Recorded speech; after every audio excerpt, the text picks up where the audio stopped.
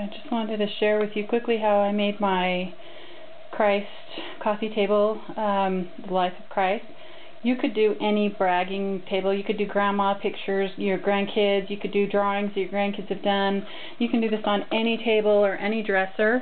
Basically, if you have a dresser or something that you don't want to paint, you can put a piece of fabric underneath it and cut it off, or you can cover a piece of wood and put it on top of the fabric, on top of the dresser.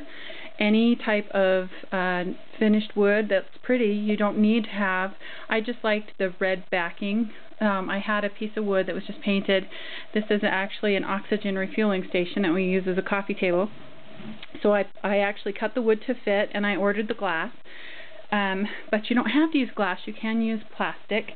But I just took pictures that I like of the Life of Christ, and I kind of put them in order with a song, words that I like about Christ. And I just put them all in there in order, and they're kind of skidwampus because we've replaced a few as the sun hits it. The UV makes them fade. You can see a couple of them are faded. And then we've just replaced some.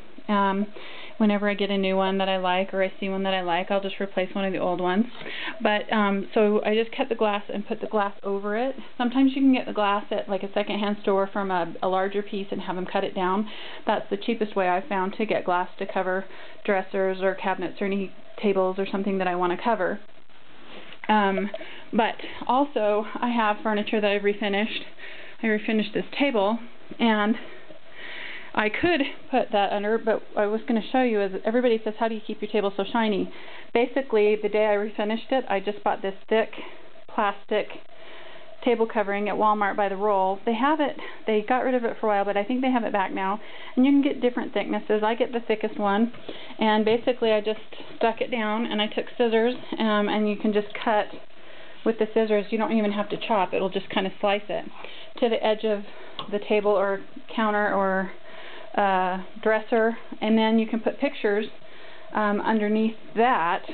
I wouldn't put them near the edges or they might fall out, but you know, you can put the pictures inside here, and that's the way you can make a grandma brag table or a Christ table like we did, or a coffee table, or any other type of picture or something you want to display, maybe some artwork that your kids have done or something like that underneath.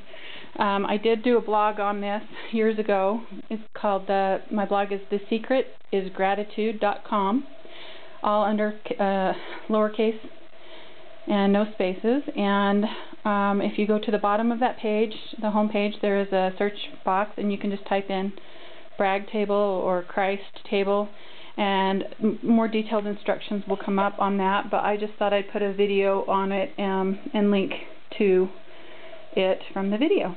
So have a good day.